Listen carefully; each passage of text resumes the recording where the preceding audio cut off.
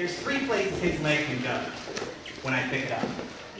And what we just did, the outside, is the one I don't want to do that. I would never pick his leg up and force it to the outside like that. That's what he's going to do. So we have to be able to react to his situation, because being able to crash ahead and step through like that, we're able to do that when he presents us with the situation. But when I pick his leg up, I'm not thinking I want to pull his leg to the outside. Maybe you get really good at this finish and you do. This is me personally. I'd rather keep it in front of me or in the middle. So let's talk about if he puts it in the middle. Pick it up, and I got it in the middle here. The other place he could put his leg is in the front here, but he would never do this because he's giving me a takedown. So legs in the middle. Okay, at this point, I really need to be able to see what he's doing, because what this hip right here decides what I'm going to do next. If his hip's going into me and putting pressure, I'm going to sit him down and do a dump. If his hip's going away, I'm going to pull his leg up high in front of me. So if I have his leg in the middle here, and he's putting pressure into me, right there, I'm going to sit him down. If I have his leg in the middle here, he goes away from me a little bit, I'm going to bring up my arm in front of me. Before, the leg was behind, now it's in front. And frankly, I don't care which one he gives me, because I know I'm going to score no matter which position I'm in.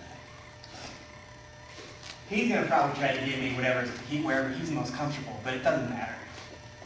Let's say he pressures into me real hard, because that's what you'll get from a lot of good wrestlers.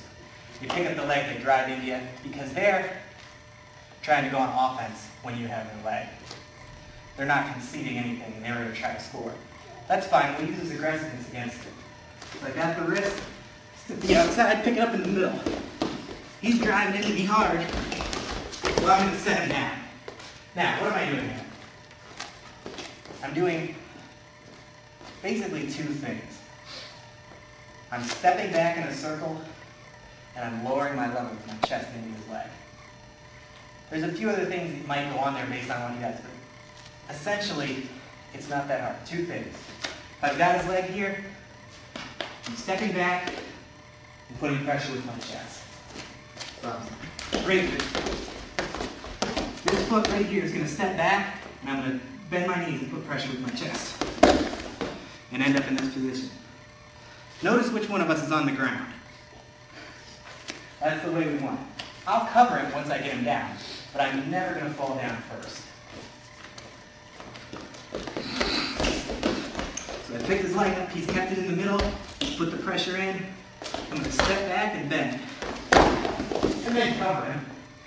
You know, if I can hang on to his leg, I can actually go into, low leg cradle, or however he turns. That's going to help set up my next motion. We're going to stick with takedowns tonight. So that's what we're going to do when he gives us pressure in. One more time. Pick the leg up, pressure, set him down on the mat, get back on his